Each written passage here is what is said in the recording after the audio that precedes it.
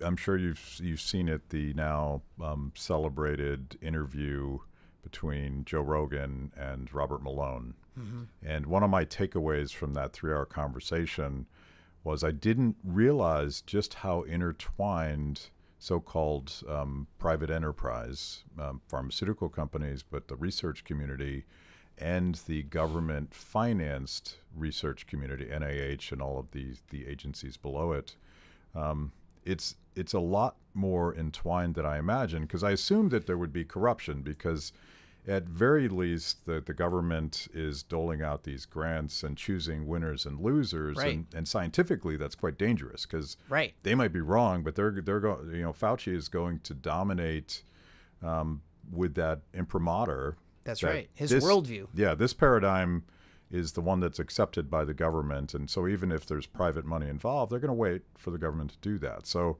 just from a sort of scientific method, integrity of the research paradigm, I was worried about it. But listening to Malone talk about the sort of the inside of the system, there really isn't much of a I can't figure out what the distinction is between big pharma and the government health industrial complex.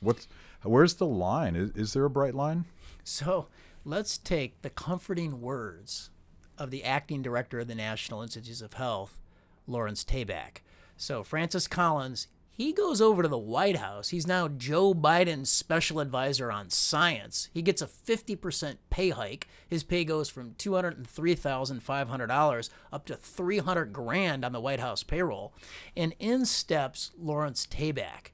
He was the former deputy ethics director over at the National Institutes of Health. He's now the acting director. For the budget hearing in the House, all appropriations start in the House. Tabak's in the hot seat. And Republican Congressman from Michigan, John Molinare, has him for 5 minutes.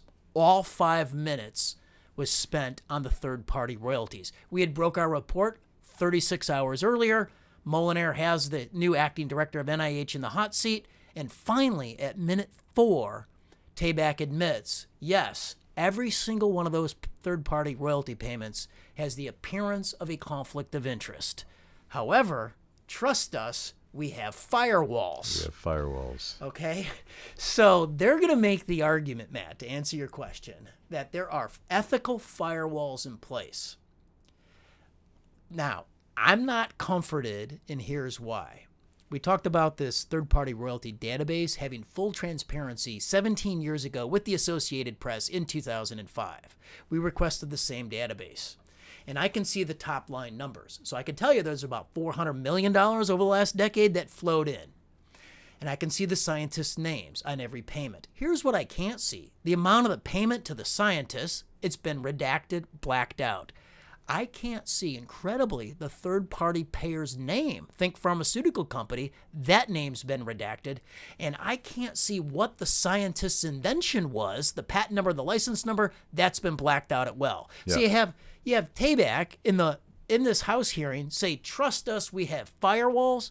Well, excuse me, I'm not comforted in the least. It feels like if there are legitimate firewalls, and it's possible, I suppose, but why would they redact everything? Exactly.